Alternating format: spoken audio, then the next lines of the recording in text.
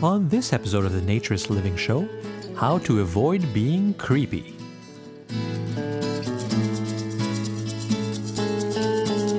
This episode of the Naturist Living Show is brought to you by Bare Oaks Family Naturist Park. At Bare Oaks, we offer traditional naturist values in a modern setting. Free your body, free your mind. www.bareoaks.ca.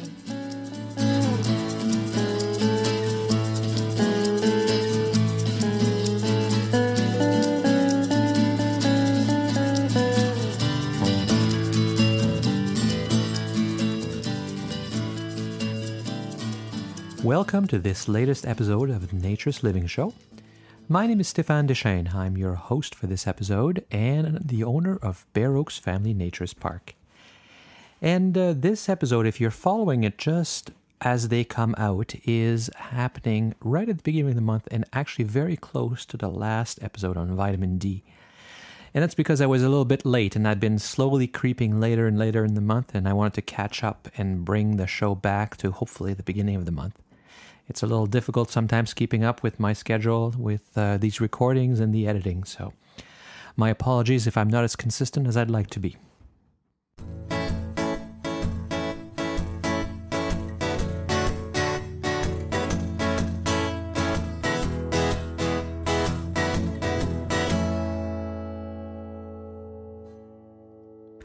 As always, this episode of the Naturist Living Show is brought to you 100% clothes-free. So if you're in a place where you can safely do so and you haven't already, please feel free to disrobe and make yourself comfortable. I'm in my favorite state here, enjoying a glass of red wine and making as much vitamin D as I can by not wearing any clothing. So please feel free to join me.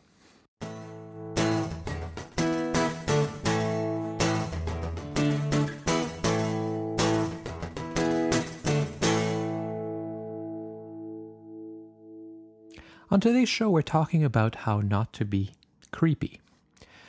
And it's an interesting topic that I've discussed at length with some of my staff, because trying to understand who's creepy and who isn't as obvious as it might seem. Of course, it tends to be mostly men. That is the problem of being a single man in naturism, is that there are single men who are creepy. And creepy means a lot of things and different things to different women. But, we just had a problem with a man this weekend at Bare Oaks who drank too much and then was hitting on lots of people and being quite crude. And he was a single guy. And, of course, he doesn't help to the image for the other single men, because that never happens with single women that come to Bare Oaks. It only happens with single men. But I know the majority of single men are not like that, which is why we don't exclude single men. We do try to maintain a gender balance, and I wish we didn't have to do that, but even that is necessary. But among the single men is a great difference.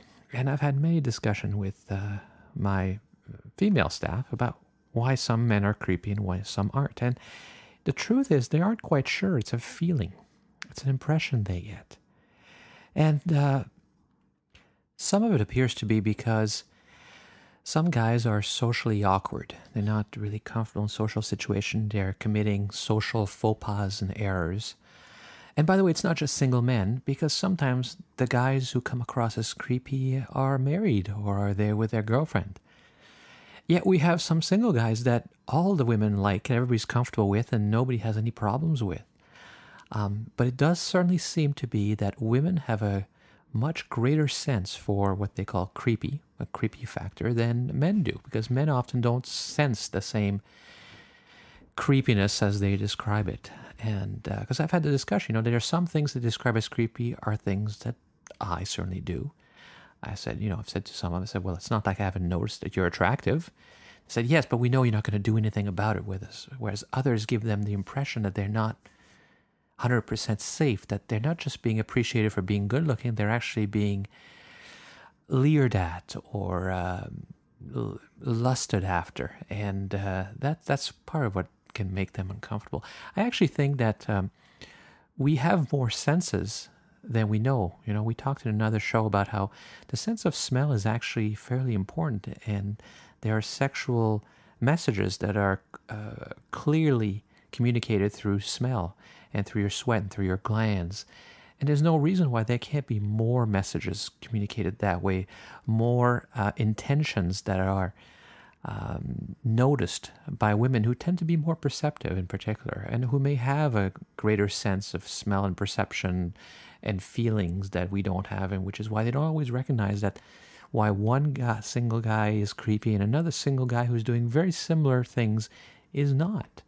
It might have to do with a lot of cues and body language and reactions that are not as obvious to them and to others.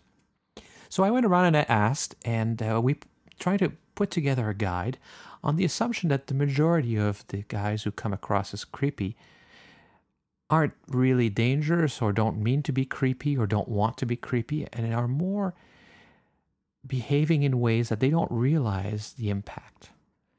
And so here's some of the answers that I've received. I always find it uncomfortable when people don't look at me in the eye. When sometimes when you first meet someone, they kind of look you over. But if we're having a conversation, I like to be looked at in the eyes. I don't like you to look at my breasts or anywhere else in my body. It makes me uncomfortable, and it's disrespectful, and it's not a good sign that you're actually interested in talking to me. Now, I know from talking further into this that just looking somebody over is normal. Looking people up and down is a natural thing that we do when we meet somebody and when we're talking to them. That's why we notice. If somebody's not wearing shoes in the office, we notice that. If we, or the type of shoes they're wearing, we do look people up and down. That's normal. But I'm always amazed when I talk to women that I hear that there's some men that stare at their chest while they're talking to them. And I've always wondered, do they realize that you can tell? I mean, you can see where somebody's looking. And my assumption is that a lot of men don't realize that you can see where their eyes are looking. Maybe because they themselves never notice where people are looking. I don't know. But let me tell you, that's a common complaint that women have, is that people are talking to their breasts and staring at their chests or nipples or whatever it is, as opposed to at their face or in their eyes. And that is disrespectful. It's disturbing. If you guys think that they don't notice, you're kidding yourself, because they do. They may not tell you, but they definitely notice. So a quick look up and down is normal, but really you need to avoid staring. You need to look at people in the eyes and talk to them as a person. Look, but don't stare. Everyone has parts. Of course, it's a little different to be seeing them in broad daylight, but you can take a quick glance, look away, don't stare. It makes everyone feel uncomfortable. Imagine if you're in a setting where everyone is staring at you, how uncomfortable you would feel. Don't do that to others. Try to be comfortable. Walk around and enjoy the view. Okay, and this one is obviously closely related to the first one, except this one is at a distance. And sure, when you're new to naturism, it's curious, it's interesting to see all the body parts and all the different body shapes. But there's a difference between looking around and seeing people and staring. And yeah, we've had a few people, they come, they sit down, and they just find certain bodies more interesting and just focus on them. And it doesn't matter if you're wearing sunglasses, people can still tell, they can sense it. And nothing can make people more uncomfortable and get a complaint to the office faster than somebody who's really intently staring at them. Again, I think women in particular have a certain sixth sense about certain things like that, and they can feel somebody staring at you. And it's a very, very good way to get branded as a creep very, very quickly. I would appreciate people respecting my space, and that means not touching me and backing off, not expecting hugs. I'm not friends with everybody. I don't feel like hugging everybody, and I don't enjoy any random person coming up and being like that with me. Here's another interesting difference, because you see there's some single guys that get hugs all the time from women, and it's normal, it's part of their relationships. And others try to do the same thing, and they get a big creep factor for doing it. And It has to do with how your relationship is with that person. I think some people see it done by certain people and assume that those women are willing to be giving hugs, and they do, but it's only to people they care for and that they're comfortable with. Part of it has to do with how comfortable they are with naturism, of course, because hugging while you're naked can feel very odd if you're new to it. But in general, it's also something that's reserved for closer friends. I mean, there is a cultural difference. I'm French Canadian, and in the French Canadian culture and in the French culture in France as well, kissing between men and women on the cheeks is a very accepted part, even in of greeting each other, even in a business situation, but certainly not in an Anglophone situation. That's not normal. But you have to be particularly sensitive in a naturist environment that there's some people that seem to be looking for hugs, and it's like a cheap thrill. And again, that's a really quick way to get branded as a bit of a creepy guy. And as well, you have to be aware of people's space. People have a certain requirement for space around them. That's also cultural, by the way. There are studies that were done that different cultures have different sort of private, personal space borders around them. And but if you get too close, you might remember the Seinfeld episode with the close talker. That can make people feel uncomfortable. It can feel like somebody's intruding into their space. And if you're intruding in people's spaces, then their focus is no longer about what you're saying on you. It's about who you are and the fact you're in their space and the fact that you're making them feel creepy about it. So be very careful about people's personal space and be aware about how they react when you approach them. If they're moving away slightly, respect that. Give them time, give them space. And certainly don't hug if you're getting any feelings that they're not comfortable with it or that's not the thing they want to do. In fact, if you're not careful, hugging somebody when they don't want it could be seen as harassment or sexual harassment or worse. So it's really something that's best to avoid unless you're sure that it's something that everybody's comfortable with. Don't make sexual jokes. Don't make comments about women's boobs, about how you really get a kick out of watching a gal walk past with her boobs bouncing, and there's nothing you like better than seeing a gal with her naked ass and this kind of thing, because that's not what we're here for, and that's not what it's about. Relax on the sexual stuff, because, well, honestly, that's not what we're here for. And why can't you just accept us as people? Why is it that a man should have to look at a woman constantly with the idea of sex in mind? I think this one comes from a desire to be too casual, perhaps, or to be casual, to be personal. I mean, in a naturist environment, people are always commenting about how, people feel they can let loose and be themselves, and that's true, but you still have to be aware that the respect for others includes not treating women as sex objects and treating them as people. And so commenting on their bodies and what their breasts look like or what their bodies look like or other women's bodies, first of all, it goes right against the naturist ethics and philosophy. And, if you're new to it or if you spend most of your time in a textile world, then clearly you may still be impacted by that and you may still be making those comments. You can appreciate a woman as being attractive and interesting without having to make comments that really objectify them. Again, that's another way to really make yourself seem like you're not there for the right reason, and that brings in the creepy factor. And on a similar note, there's another form of oversharing that's really important to understand. The pornography thing really disgusts me. I don't like it personally anyway. And if a guy brings it up, that he watches porn, or don't you ever watch porn, or don't you ever get a real kick out of it? I really like watching women that are naked. Well, but it's so degrading. It's so disrespectful. It's icky to put it in a simple term. But that is a guy who is looking at women to put them down. And that's the really ugly part about porn. A lot of porn makes men believe that women just need to be talked dirty to, or that they're all looking for it, they're all interested in it, they just have to be given a chance. And of course, that's not true. That's not the real world. And in a naturist environment, if you talk about porn, then they're going to have the idea that you're there for the wrong reason. So it's really surprising, but I've run into that, guys talk about some great porn to other women, not just in a naturist environment, but even in the textile world. I guess they think they are interested, and I guess they think that the women they see in pornography is the way real women are, and they're not. I mean, that's a real disservice that the pornography industry is doing to make them think that there's all these women out there ready to just jump at the chance and get turned on by porn. And women are far more complex than that, and frankly, far more interesting.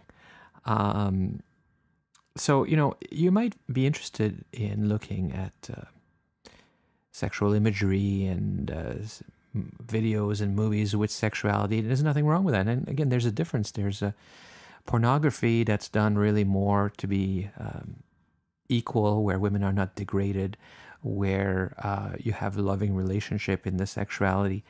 And I'm sure that women would be interested in that as much as men would be in the right situation. But it's not something to bring up in a casual conversation around a naturist environment, particularly if you don't know people well. And if you bring it up too much, you're going to seem a little obsessed, and that's a little worrisome as well. Again, that's a really great way to get yourself marked as creepy really fast. Yeah, don't be too attentive. I like to have, face-to-face contact, and I like people not to actually rate in my space or, putting their hands on me or touching me a little bit too affectionately when they don't know me. And, very casual conversation. Nothing personal, the weather and, sky is blue and, those are the kind of things that I would have a conversation with somebody that I really don't know. I don't want them, knowing where I'm going or what I'm doing or, how I live. And again, that's a similar issue to oversharing that can make somebody seem a little creepy. A little too much attention, a little too attentive, That's when you get almost into that borderline stalking behavior. You're trying to find out too much about them. You're getting too personal in discussion. Oversharing can be too attentive, but also asking too many questions or trying to be with that person a little too much that you don't know very well, or seeming a little too friendly. That can be a little creepy. Again, that can really be a social awkwardness. People who are not completely aware of how people react to certain things or don't have a complete sense of that. So it's something that some people need to pay a little bit more attention to, because it really gets them identified as creepy, and the attempt to be more social and to know more people therefore backfires, and they become a little ostracized by people who really feel uncomfortable with them. Okay, I think it's really important for males to have proper hygiene. It is kind of creepy for a female to come up and somebody to be nasty looking or even nasty smelling, and it's nice to be fresh and clean and use your towels and so forth. Okay, here guys, it's not about going out and getting all covered up in Axe body spray. I mean, that's again another disservice that society is doing to people and making them seem completely inadequate unless they buy a certain product. That's not what naturism is about. But just because we're not wearing clothes and just because we're trying to be more natural doesn't mean we shouldn't ever wash or comb our hair or get our hair cut and that kind of thing, A certain amount of grooming, a certain amount of keeping yourself neat is important, particularly for women. Women are more sensitive to that kind of thing than guys are. And it should be relatively easy, actually, in a naturist environment, because you shouldn't ever have clothes that need to be laundered. You just need to step in and out of the shower once in a while. It's just about meeting a certain basic level of cleanliness and hygiene, just showing you care. It doesn't mean you have to have a perfectly clean shaven face. I mean, you can have a beard, you can have long hair, you can have short hair. Doesn't mean you need to shave your whole body, although some people do that. I certainly don't, and we've talked about that in another show. It just means that you show that you care. You show that you will take care of yourself. And when you don't, that again can seem a little creepy and make people uncomfortable about who you are. Don't gossip, because things get around and it gets all twisted. and nobody likes to be talked about.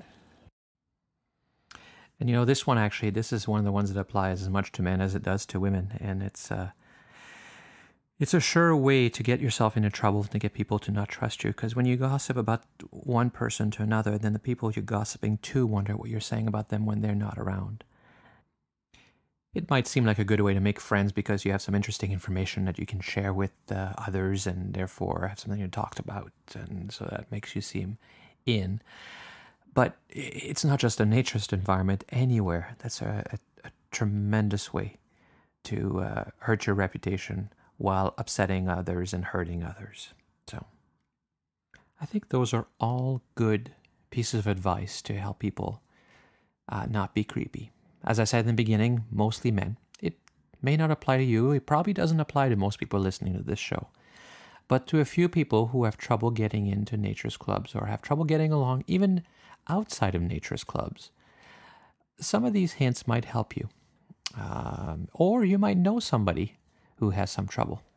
And as a matter of fact, that's one of the reasons I'm going to be putting a web page on the Bear Oaks site about how to make friends. I'm not going to say how not to be creepy. That seems very negative. I titled this show that, just a bit tongue-in-cheek because it's makes it a little bit more interesting perhaps. But it's really about how to make friends, how to get along with others, how to be accepted. And but at the end, it's about not being creepy, not having people be uncomfortable around you or not want you around. And there are some people out there that will be creepy because their intent is wrong. And you know, at the end of the day, you can't hide your intentions. You can practice all you want, but especially in a naturist environment, your intentions become much more obvious. And people can see it by your body language, by your posture, by the way you look at them, by the way you communicate, by the things you say, perhaps by your body odor even. At the end of the day, if your intentions are not true to naturist values, you may have problems fitting in. But then there are some of you, well, let's say there are some people, I'm not going to say you who's the listener necessarily, I don't know, but there are some people clearly that have the best of intentions but still don't manage to communicate them because they have socially awkward habits that we've discussed here, which hopefully this advice and the advice that I'll put on the website, and I think maybe even the brochure that I will end up printing, will help some people fit in the way a lot of single guys come to Bear Oaks and other naturist clubs and have no problems at all. The problem is not with being a single guy. The problem is there are some single guys and even some married men or men in relationships that have trouble getting along and getting accepted and not coming across as creepy to the women in the park.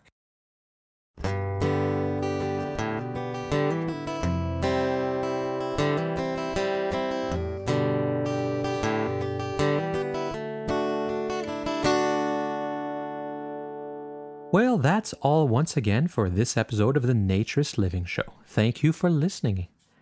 I want to especially thank Peter Allison for sending me the stingers that I use in the show. The stingers are those little bits of music that are used to separate different elements of the show.